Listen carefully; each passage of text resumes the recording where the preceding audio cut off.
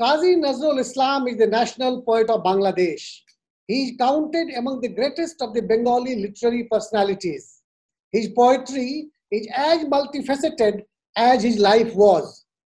Born in Churulia in West Bengal, Kazi Nazrul Islam was a great poet, musician, journalist, wandering bard, anti-colonial fighter, all rolled into one. Known as Bidrohi, the rebel, his poetry ranges from love poems to radical literary creations. In his own words, Nazrul has said, "I am a poet of the present and not a prophet of the future. My birth in this country and this society does not mean that I shall remain constricted and confined to them. No, I belong to all countries and to the entirety of humanity." Truly, Nazrul is poet of the world, poet for all times. I spoke to Professor Nashid Kamal. Professor Kamal is a renowned singer and musician, especially known for her original and beautiful renderings of Nazrul songs. A scholar of repute, she has written a number of books on Nazrul, including translation of his poems and songs. Thank you, Professor Nashid Kamal, for speaking to Doordarshan and All India Radio. Let's begin with a brief overview of the life and work of Kazi Nazrul Islam as a poet, a rebel, a social activist, and a bit about yourself. That's a very nice introduction, Mr. Rajesh Jha. Thank you very much for inviting me on this revered occasion. I must say that Poet Kazi Nazrul Islam had so many versatilities that it is really difficult to summarize in a few words. Firstly, he was born in the colonial 1899 and he started his life in Bardhaman, although his family had arrived from Patna, which is not part of West Bengal, but his family moved few generations back from Patna to West Bengal. And his father, he used to play Pasha, which is a kind of gamble, and he lost all his land and he died when the poet was only 8 years old. So the poet from 8 years old to 17 years old, he had a very difficult time in schooling himself. He was very poor and his family also went into poverty and he had to do many kinds of chores to get his ends met. Later on, some very nice people, one Mr. Rafizuddin, recognized his talent and made him like his son and brought him to East Bengal, which was in Mymensingh, where he studied for 1 year. Then he went back to Sirsol, which was in West Bengal, and then he completed class 10. Then he appeared for the exam for enrollment in the army, the British Army in the World War. So he went off as a just 18-year-old, he went off to the war. And from Karachi barracks, that was the first time when he started writing stories. His first story is called The Autobiography of the Vagabond. This one also I have translated. Later on, when the World War finished, he came to Kolkata. When he lived there on a December night of 1919, he was sitting with his friend, Comrade Muzaffar, and he wrote the Rebel poem. This poem was published and he became very, very well known for this poem, and thus his literary journey emerged. Around 1925-26, he wrote the first couple of songs which were mainly about rebelling or inspirational songs. But gradually he turned into a great maestro, both in music and in writing. As a lyricist, he also had a lot of copies of Hafiz, the great poet of Persia, of whom he was the great fan. And gradually he developed music to a very, very great length. So simultaneously, he was writing and tuning his songs, teaching the artists. He was in the HMV studios, working there. He was working for the radio, where he revealed many new ragas, which is very difficult for maestros. He made 16 new ragas, like new combinations of Indian Shastriya Sangeet.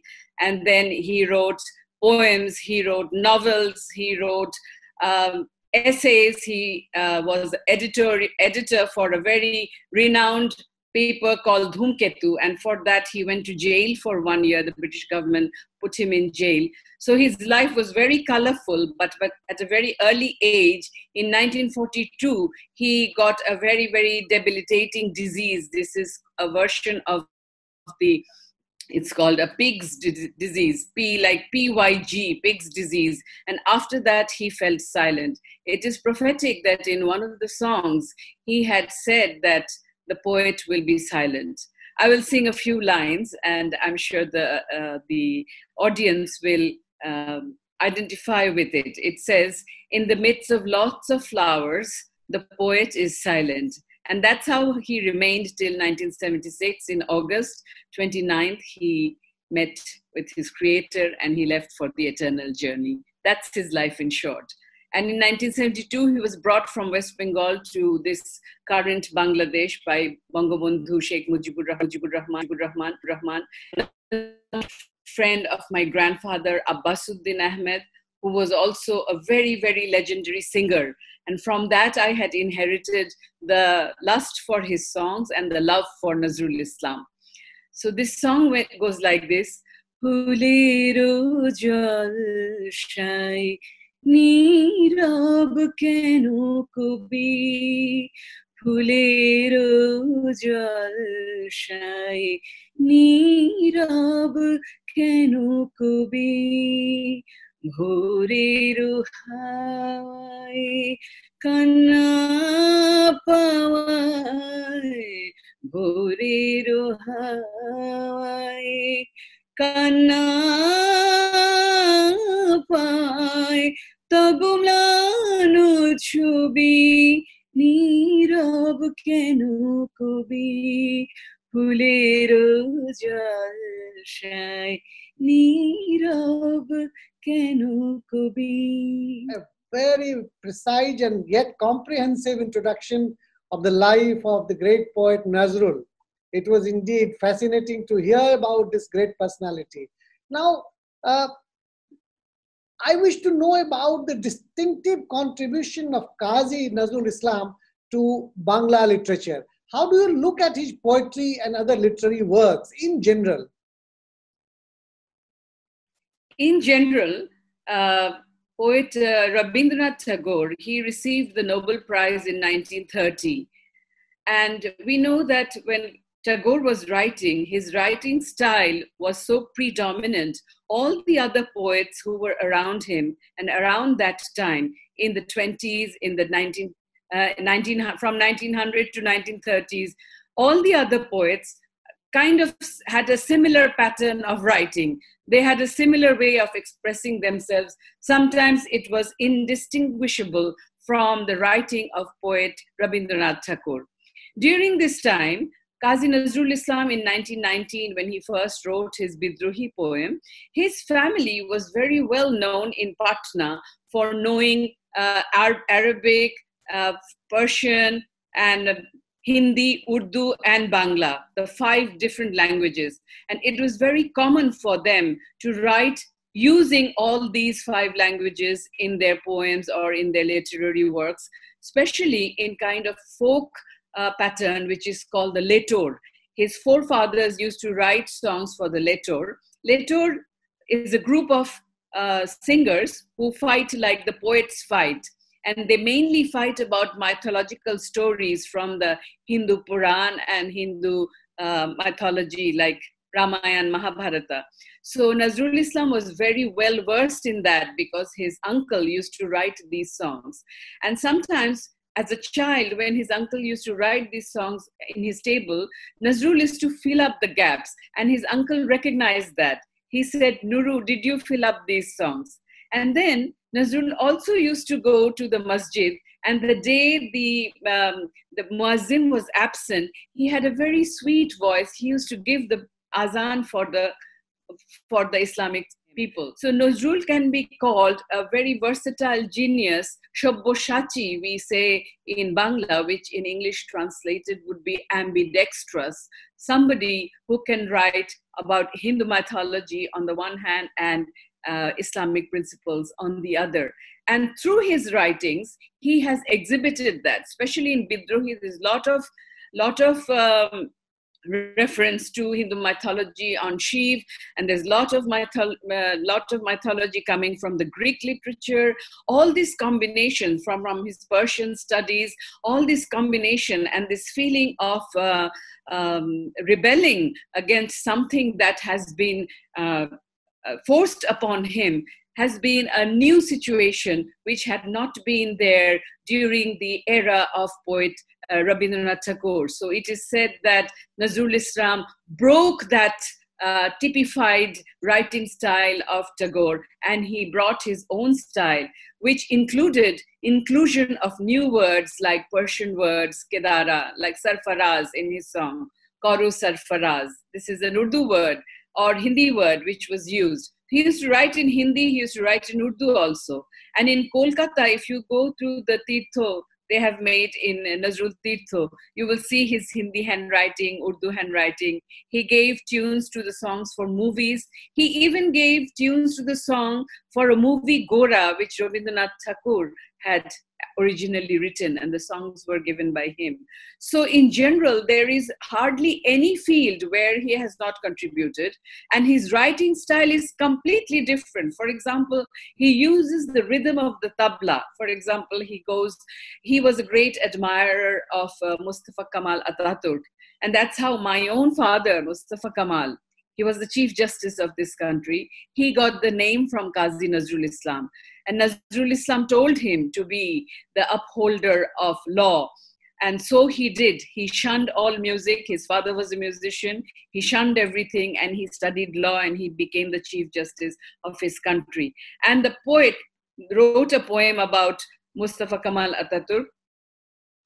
Oi khepeche pagli mayer damal chele Kamal bhai, অসুর পুরে শোর উঠেছে জোর সে শামাল শামাল তাই কামাল তুনে কামাল কিয়া ভাই কামাল তুনে কামাল কিয়া ভাই কামাল তুনে কামাল কিয়া ভাই. You know, like this, he had the rhythm in his poem, which was left, right, left, left, right, left, left, right, left. And you can imagine the soldiers punching there, marching there. And he wrote the Rano Shungit, which is the march song later on adopted for Bangladesh. He didn't write it for Bangladesh, he wrote it for the young generation. And he said he was a man of the youth. So he wrote, Chal, chal, chal, chal, chal, chal. Urdhu gagone bajimadal, nimne utala tharunital, orun prater torunodal, chal re chal re chal, chal, chal, chal. Chal, chal, chal. On the other hand, he wrote ghazals in the same style as the Persian ghazal which Hafiz has written. So no other poet, although Atul Prasad had did some experimentation with ghazal writing in Bangla, 2-3 of his songs are in ghazal form, but Nazrul really established both the tune and the ghazal writing, the lyrics. बुलबुली नीरब नरगिस बोने झरा बोनो गोलापे बिलाप शोने बुलबुली नीरब नरगिस बोने. His main theme was about the two religions, Islam and Hinduism, which was predominant during the time when he was growing up. And he was very, very angry at the hypocrisy of both the religions. We have seen that extremism is common in both the religions. We see the mullahs being so difficult. They wear their beard and they give diktats. Similarly, the Hindus, they wear their tikis and they give diktats, and they always conflict. And they do not respect that we are all human beings and we are the son and daughters of the same mother. This was the poem for which he Anandamoyi Ragamon, where he rebelled against both the Hindu religion and the Muslim religion, and he was taken to jail for inciting the public. So he stayed there in jail for 1 year. He was treated very badly. He went on hunger strike. And Rabindranath Tagore dedicated one of his books, Basant, to him, which he did not receive in jail. He was transferred to another jail. And then after a few months, he gave up his hunger strike. There was one lady, Biroja Sundari, who used to love Nazrul. At her request, he was able to give up the hunger strike. So there's a lot to say, there's a lot to learn from his life, how he stood by his own convictions. Indeed, the life of Nazrul Islam is indeed inspiring even for the modern generation. I wanted to ask you about his most famous poem, Bidrohi. Now, in that poem, he talks about it is a great poem, even now it is recited at so many places. And his poetry, as you said, is inspired to a great extent by social concerns. Could you tell us something about the element of speaking against social injustice and exploitation in his poems that to a great extent inspired many people in both the countries, India and Bangladesh? Even now, I've heard that Mamata Banerjee, she has told Poet Kazi Nazrul Islam's granddaughter, Anindita Kazi, that from a very early age in her life, she has been inspired by Poet Kazi Nazrul Islam's works. And of course, in Bangladesh, we are all inspired by his work, not only the Rebel, Kuli Mujur, all the other poems that he has written. He's written Temple and Masjid. He has written one of the works that I have translated. It was an editorial. He was saying that we are fighting about the buildings, which are only bricks and only stones, but we are not saving the lives of a human being. If a human being has fallen into water, we should go to save him. We should not first think whether he's wearing a turban, whether he's a Hindu or whether he's a Muslim.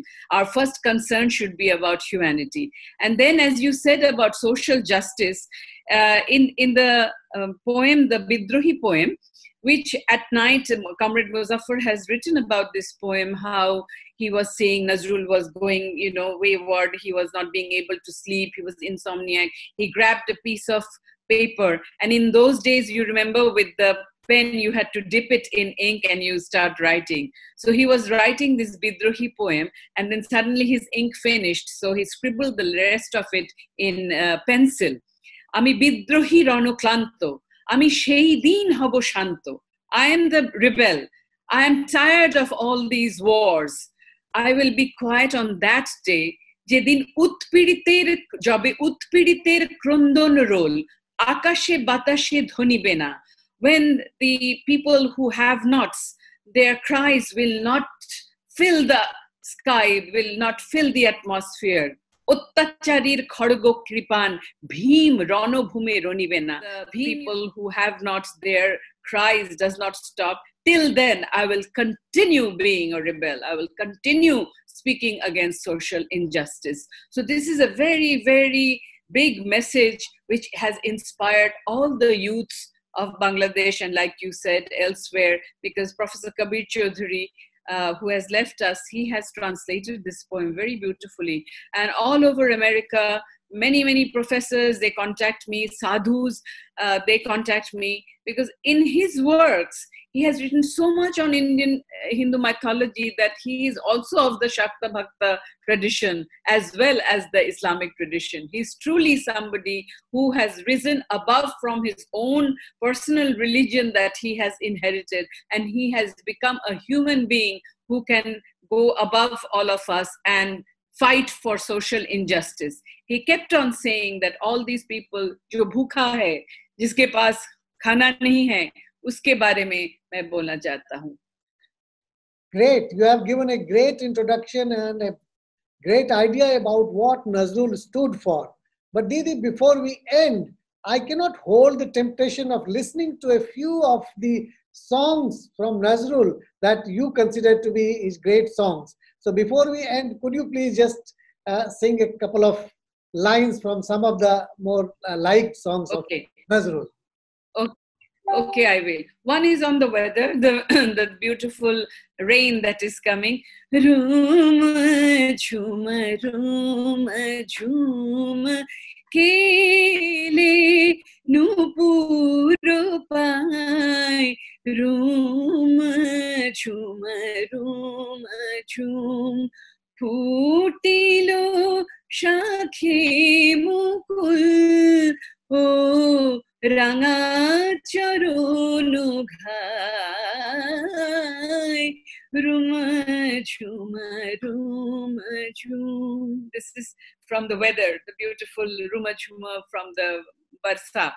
And then he sings from Kirtan, Shukhi ami nahai মান করেছিনু তোরা তো সকলে ছিলি ফিরে গেল হরি ফিরে গেল হরি তোরা পায়ে ধরে কেন নাহি ফিরাইলি আমি নাহাই মান করেছিনু তোরা তো সকলে ছিলি. This is from the Hindu tradition of Radha Man Bhanjan.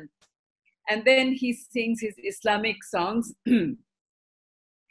কারো ভরসা করিস নে তুই এক আল্লাহর ভরসা কর কারো ভরসা করিস নে তুই এক আল্লাহর ভরসা কর কারো ভরসা করিস নে তুই আল্লাহ যদি সহায় থাকেন আল্লাহ যদি সহায় থাকেন ভাবনা কিসের কিসের ডর ভাবনা কিসের কিসের ডর কারো ভরসা করিস নে তুই.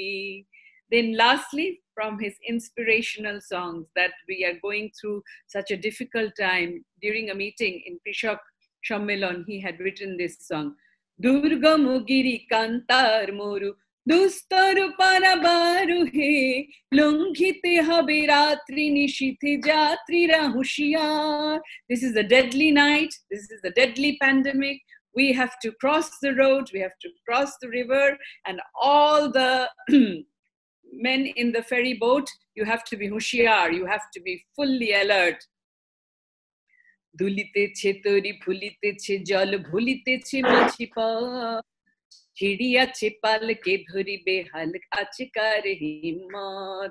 হিন্দু না ওরা মুসলিম ওই জিজ্ঞাসে কোন জন কান্ডারি বল ডুবিছে মানুষ সন্তান মোরমার. দুর্গম গিরি কান্তার মরু দুস্তর পারাবার হে লঙ্ঘিতে হবে রাত্রি নিশীথে যাত্রীরা হুঁশিয়ার. You started by saying that Nazrul Islam is the poet of the world. And this message, whether he is Hindu or Muslim, now he is in my boat, I have to save him. This is the truth of the whole world. This is the pandemic we are going through, whether they are of Black, white, Asian, Caucasian, whatever ethnic majority, minority, we have to save everybody. Hail humanity. That was his message. Thank you. Thank you so much, Didi, for giving this wonderful introduction about Nazrul Islam and making us familiar about many of his songs and poems. It was wonderful talking to you. Thank you, Nashid Kamal, for talking to Doordarshan and All India Radio for Prasar Bharati in Dhaka. Thank you.